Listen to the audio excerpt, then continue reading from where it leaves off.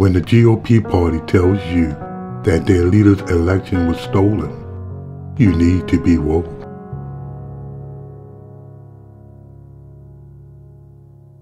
When Trump tells you that Biden is the most corrupt president in our history, for that, you need to be woke.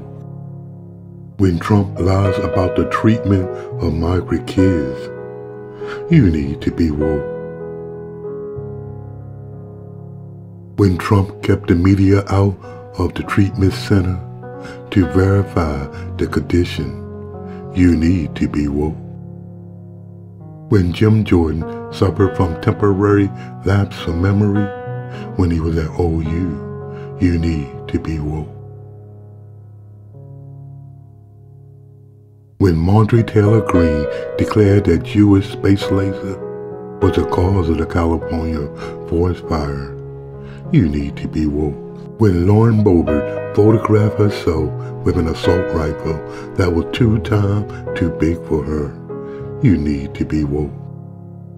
When Matt Gaetz allegedly chose to wine and dine an underage girl, you need to be woke. When Trump tells America that he can get away with grabbing a woman by their private part, you need to be woke. When DeSantis took on their mouse and eventually lost, it was because the mouse was more woke. When DeSantis took on their education system, it was because the education system was woke. Now we are finding out that DeSantis have a taste for the young girls. How did we find out? Someone happened to be woke. The GOP Party want to turn the word woke and make it into a bad word. The problem with the GOP Party is because they want all to stay asleep. Wake up, everyone. Democracy don't need a bunch of sleeping citizens. It will die if you don't wake up and protect her. Democracy is like a woman. Yes, a woman is sexy.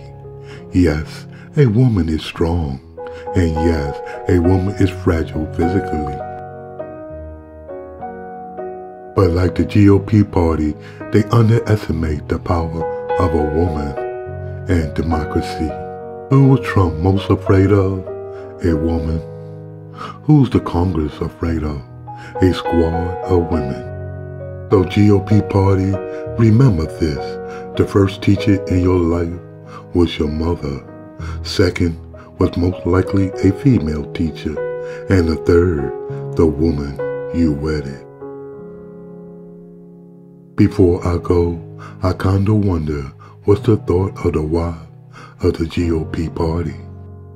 Let's hear from them if they totally agree with their men controlling what a woman can do with her body.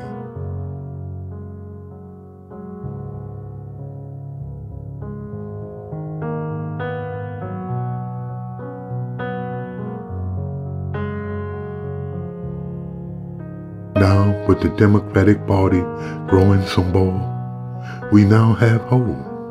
Hope comes from knowing that adults are finally becoming woke.